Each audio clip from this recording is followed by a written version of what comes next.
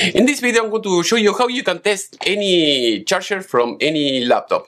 So the problem that you're going to see, most videos on YouTube, they are going to tell you, oh yes, grab one of these and you're going to be able to check, you know, maybe an Apple or a Dell or HP. So the truth is that with this, you're not going to be able to test every laptop.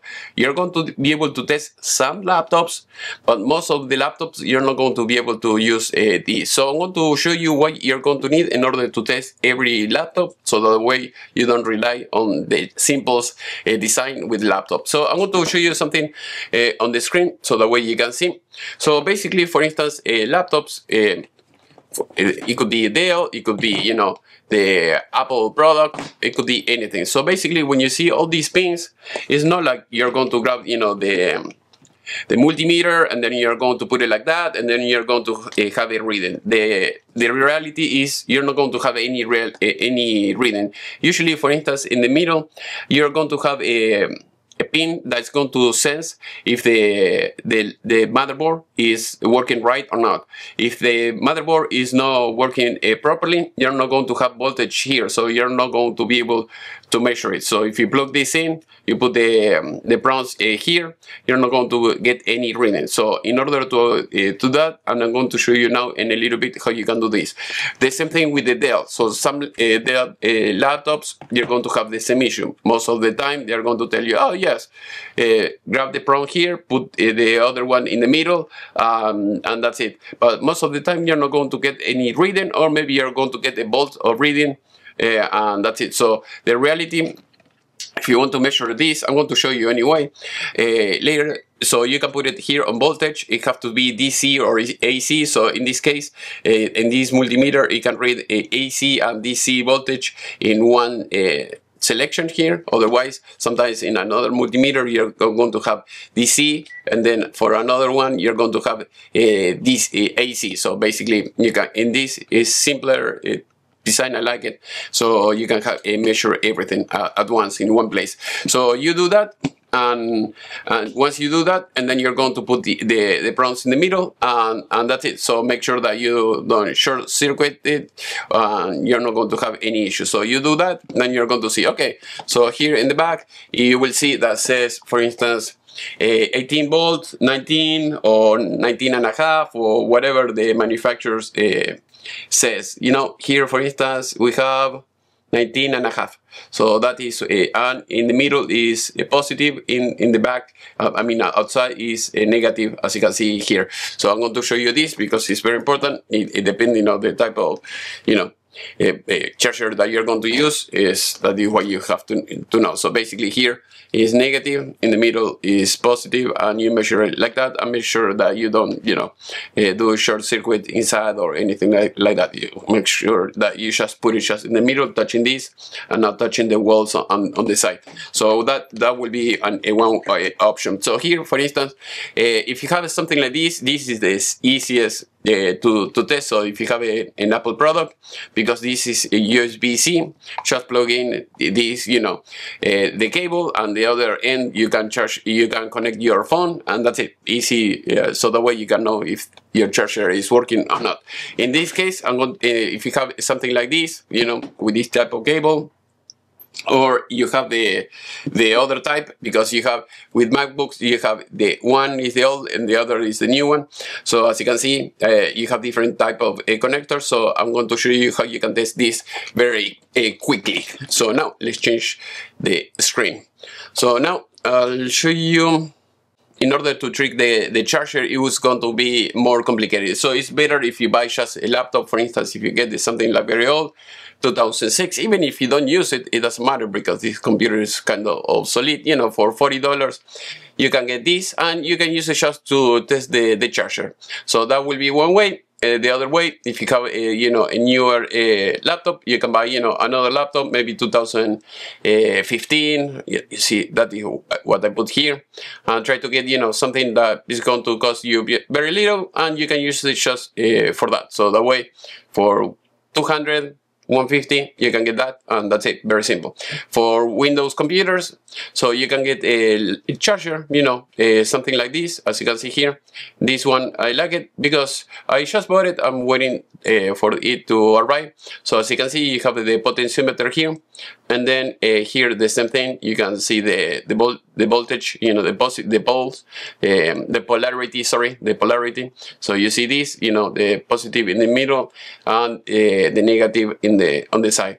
So here you can change it from 3 volts to 36 volts, 4 amps, 144 watts. That is great, and you can select it from here. Also, you have this. This is not an extension. This is just to change the polarity. For instance, you know, in the middle negative and outside positive. So don't confuse it if you are going to buy something like that, or otherwise you may fry your computer. So the good thing about this, you have all the holes. Okay, here is showing you, you know, the same thing I was talking before, and I'll show you the pins. Here we have all the pins. So as you can see, we have almost all the pins, you know, for most laptops, and that's it. Very simple. So that way, if you want to test the laptop, you can buy something like that, and this is very economical. So as you can see, $26, you can have that, and then you can connect everything. So I'm going to show you here, as you can see. So I have one of those. This is from another kit that I have, and as you can see, you know, you're going to have different type of connectors, and you can see this. You can use it at least with this. You can use it for, you know, even with a regular power supply. You can get the regular connector that goes here, and that's it. So that way you have all the plugs, and very simple. So I'm going to show you something. All right, as you can see, I have this. This is a simpler one. I know it's for, you know, 12 volts, only 3 amps.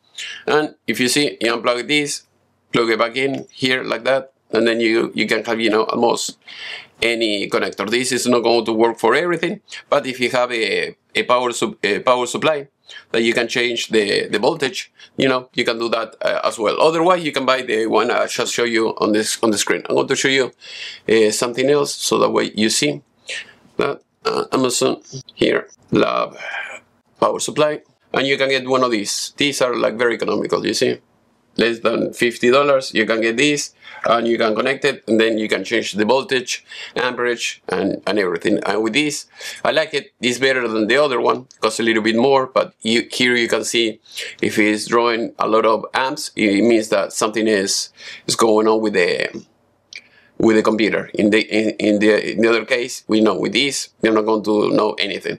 So here I'm going to show you another toy. So this is very nice. Looks like very nice. So as you can see, for $400, you can get this is a multimeter for batteries. So that way you can test the battery with this. Looks very nice. Here you have all the adapters. So it's something new. And if you want to see, you know, if the rate of depletion of the battery and everything, you can see with that. So now I'm going to show you the other way to test the batteries, the chargers, when you have a regular charger that you can test with the multimeter.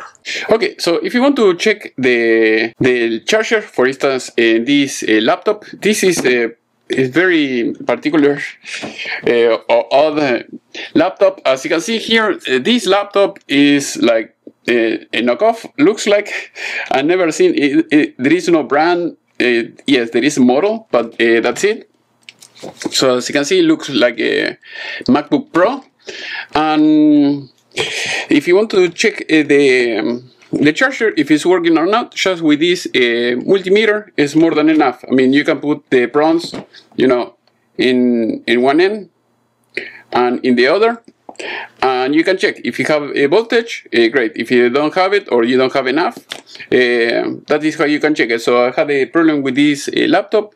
The problem with the charger, I was not having enough voltage, and that was the problem with this. So this is the original charger, and I'll show you, so that way you can see the problem that I was having. Not every laptop is going to be like that, but you put it here,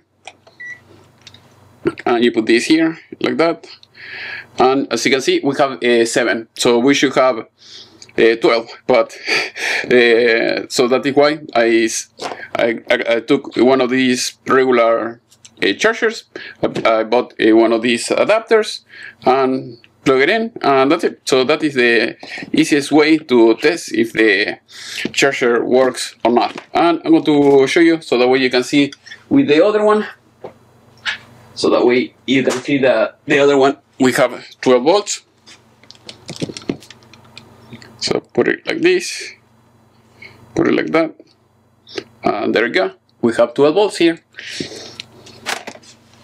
As usual, if you need anything, just let me know in the section below. If you need tools, electronics, I can ship it to you. Otherwise, I'll leave you in the video description all the tools I've been using here, so that way you can buy yourself. Thank you, and we'll see you next time.